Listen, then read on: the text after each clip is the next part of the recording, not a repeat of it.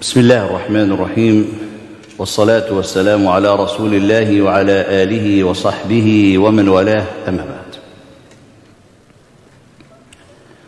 One of the aspects in one's journey to Allah subhanahu wa ta'ala that a true believer has to acknowledge, embrace and act upon it, which is the absence of knowledge, of the knowledge of the unseen, that Allah subhanahu wa ta'ala only had this knowledge.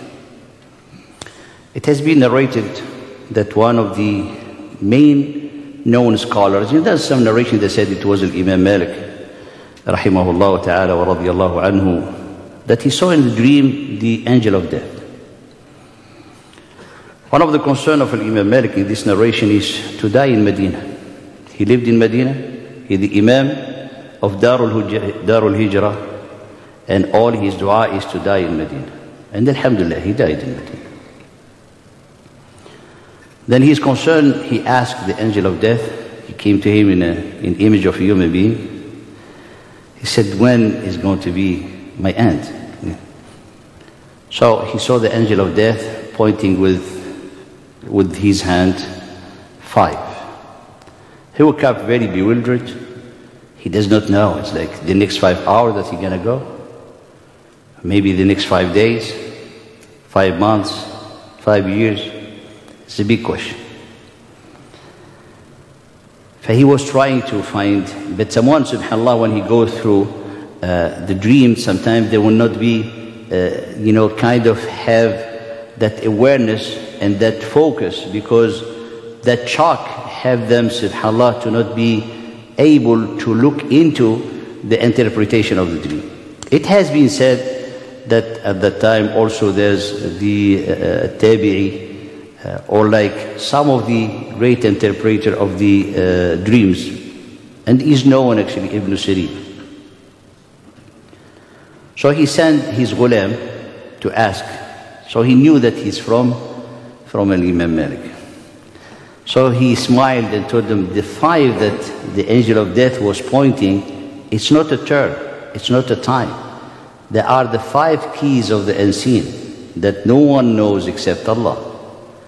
And they are, Allah subhanahu wa ta'ala enumerate them in the end of Surah Luqman. إن الله عنده علم الساعة وينزل الغيث ويعلم ما في الأرحام وما تدري نفس ماذا تكسب غدا وما تدري نفس بأي أرض تموت. The only one who had the knowledge of the hour is Allah. The only one who knows when the rain will come is Allah. Don't be deluded by the forecast. Because only Allah knows. Even the angel, they don't know. When the angel, they know, that becomes like entering the physical world. When it comes to the physical world, that there will be, Allah subhanahu wa ta'ala allowed for people to have that level of knowledge to predict, to forecast, and so on. Which is like, there's a story on the side. People there are in an international seminar about economics. And this person who's given his presentation is doing like putting a lot of math on the board, how to increase the production, how to do this, and how to the revenue. And there's one of our brother from Africa. They seem like he does not know, but he was the smartest, I believe, among all of them. Because when he finished, he asked him a question. He said, what if the rain will not fall? And the one who's given the presentation could not answer, because all what he written does not have any meaning and does not have any sense if there is no rain. Which is mean all what you're doing in a godless perspective is like you control everything but you don't have anything. Because the only one who said the ghayth is Allah subhanahu wa ta'ala. وَيَعْلَمُ مَا فِي الْأَرْحَامِ. Allah knows whatever in the wombs. And then also be deluded that the science now will tell you is male or female. No, ma fil arham. He didn't say man fil arham. Who is like a male. Ma is whatever in the arham. So it includes the psychology of the person, the nature of the person, the mood of the person, the future of the person, the action of the person, the rizq of the person. That's what Allah subhanahu wa ta'ala knows that nobody else knows. And nobody knows what is going to happen tomorrow, and nobody knows when they're going to die.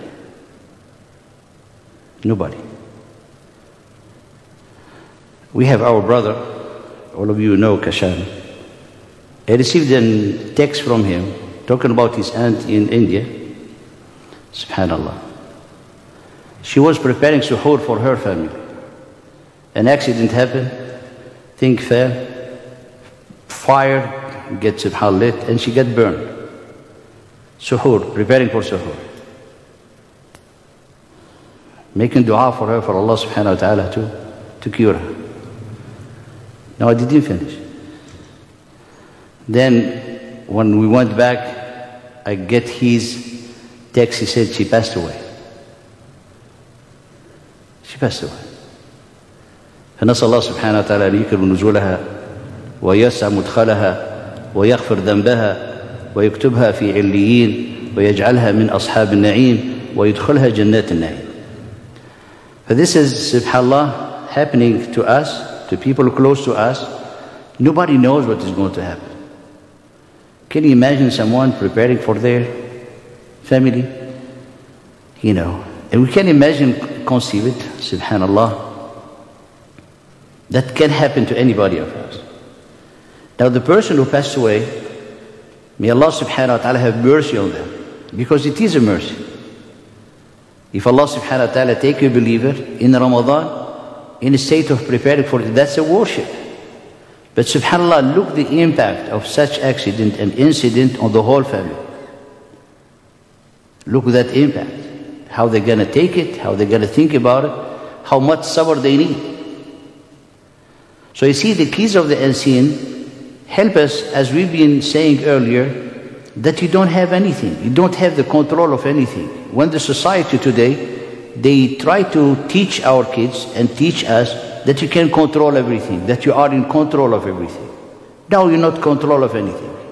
Wallahi, the next step that you do, from here to the end of the masjid, or from here to there, you do not have any control of it. إِنَّ اللَّهَ يُمْسِكُ السَّمَاوَاتِ وَالْأَرْضَ أَن تَزُولَ. Allah subhanahu wa ta'ala is holding up the whole heaven and the earth to not cease. At any moment, Allah subhanahu wa ta'ala, if He will, everything will stop. Everything. Everything will collapse. Everything. And subhanallah, look how weak we are. Can someone be a scientist, so smart, and then if Allah subhanahu wa ta'ala take their brain, He gets, subhanallah, go and they start to forget things, and then start to diagnose with the Alzheimer. And a person who becomes Alzheimer, subhanallah, he becomes a totally different person. Even his own family, they cannot even communicate with them. He becomes like a child or something like there. Nobody can talk to them, nobody can, understand from them, and he's totally in different world. And this person was like a professor or scientist or things, and you can read in many of the stories, that big people who physician and everything, and physicists who end up in that, and philosopher who end up without giving you details and names. But look, subhanallah, how weak we are. And these people, they were arrogant, they were like, questioning the existence of God and everything. And the end, subhanallah, they don't even remember who they are. وَمَا تَدْرِ نَفْسٌ مَاذَا تَكْسِبُ غَدًا وَمَا تَدْرِ نَفْسٌ بِأَيِّ أَرْضٍ تَمُوتُ. Therefore, the great honoring that Allah subhanahu wa ta'ala is offering us is to work on your heart to be sajid. A heart that needs to be prostrated, devoted, and submitted to Allah subhanahu wa ta'ala.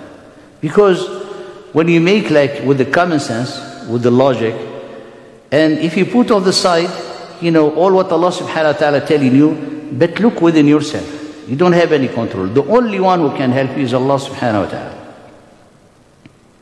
When you are in the grave by yourself, who can help you? Just to write the list of the people they love you, the thing that you have done, the security you did, anything that you have done to protect yourself in the grave, nobody can help you. Nobody. Except one. Allah.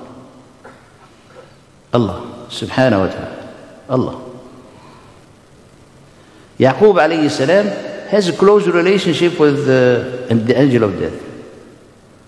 He's a malak, comes to visit him.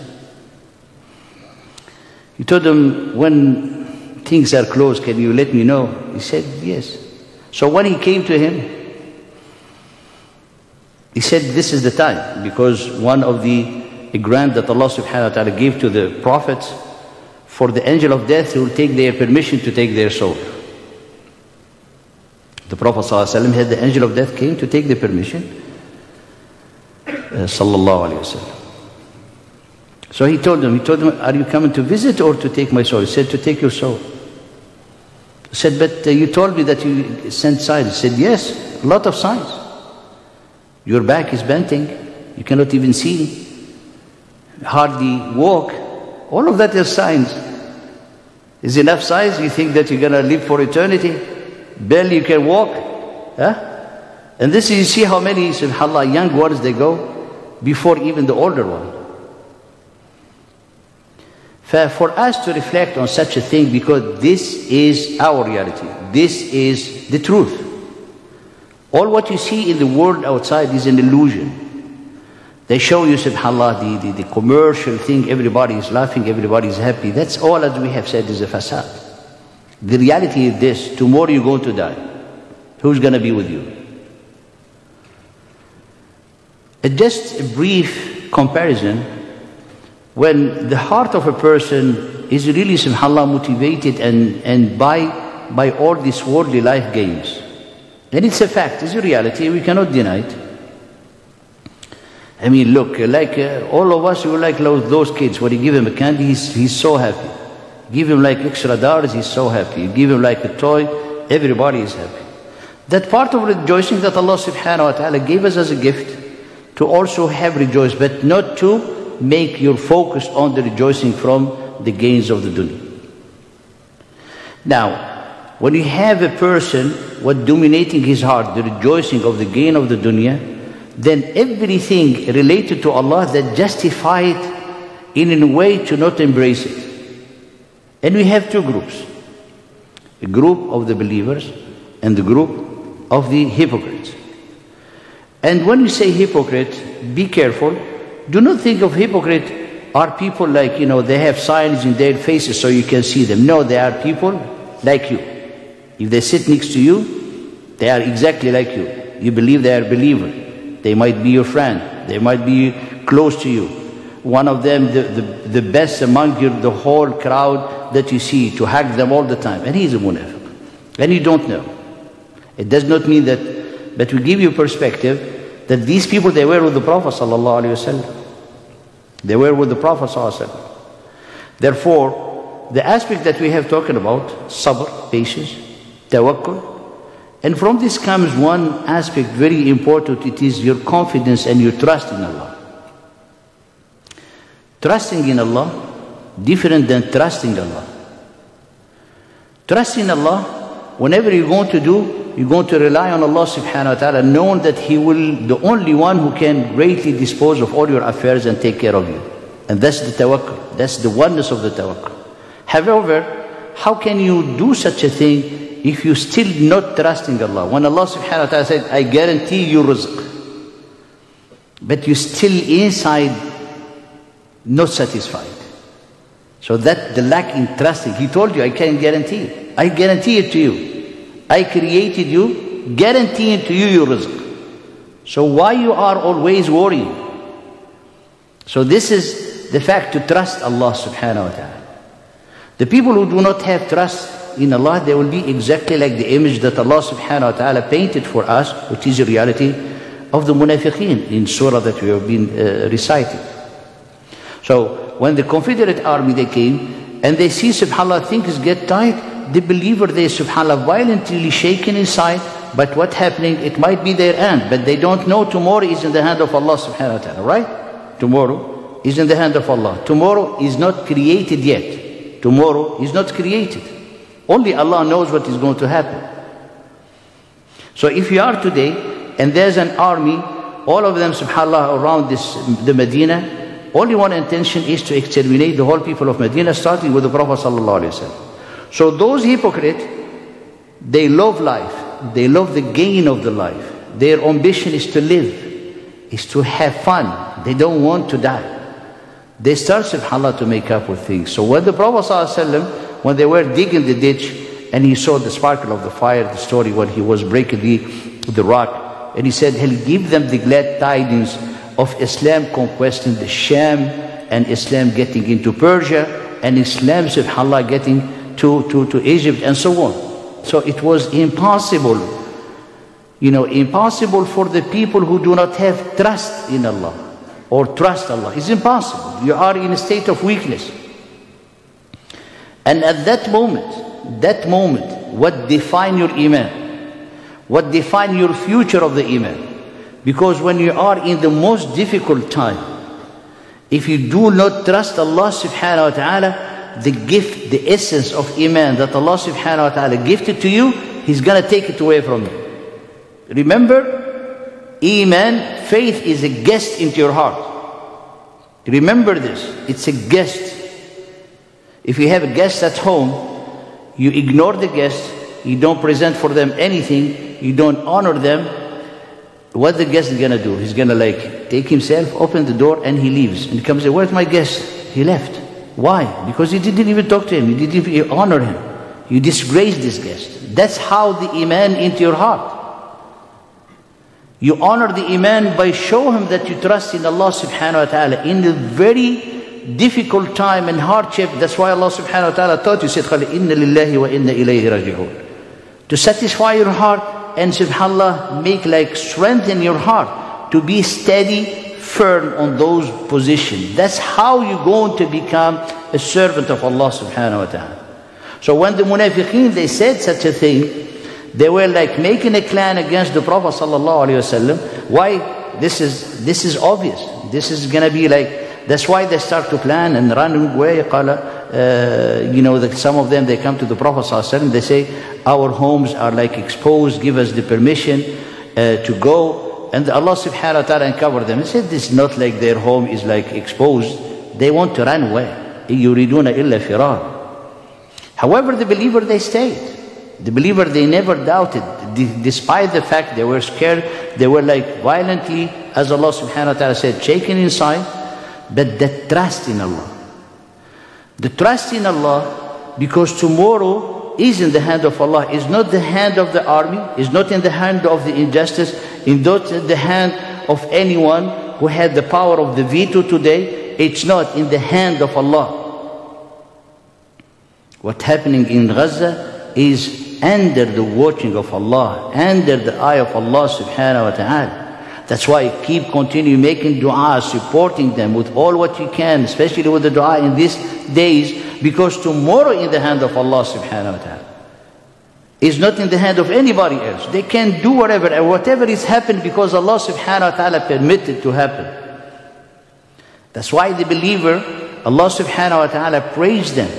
Despite the whole difficult situation, it increased their iman. Why? Because they surrender to Allah subhanahu wa ta'ala. This is what Allah promised us.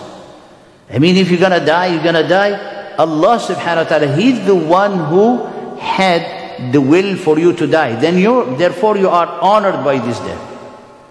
All of us, we are going to die. كُلُّ نَفْسٍ ذَائِقَةُ الْمَوْتِ. Everyone is going to die. You live 100 years or 200 years, or 50 years or 30 years, you're going to die. But to whom are you going to go? You're going to go to Allah subhanahu wa ta'ala.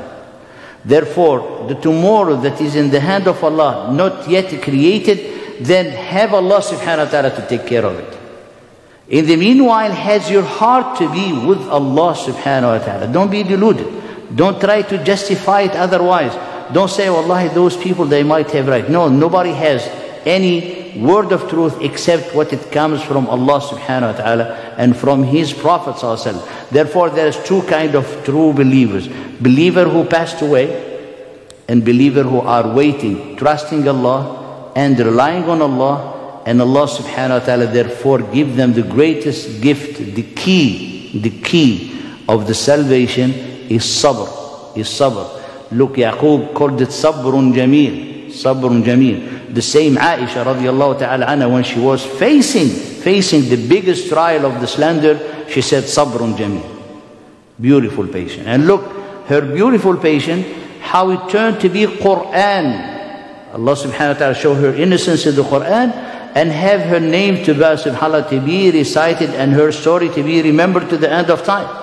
And how chaste and pure she was, radiyallahu ta'ala anha. In these days, you have the time really to reflect on these meanings, to ask Allah subhanahu wa ta'ala to help us to have a devoted and heart filled with humility, prostrating to Allah subhanahu wa ta'ala. If you do so, you're going to have khushu' in the salah. If you do so, you're going to have the sweetness of faith. If you do so, you're going to be truly independent from this life. If you do so, you're going to have such a strength and power that only Allah will be able to give it to you. And that is the true servant of Allah. أولئك هم المؤمنون حقا فاللهم اجعلنا منهم يا رب العالمين. And to the salat ya Rab.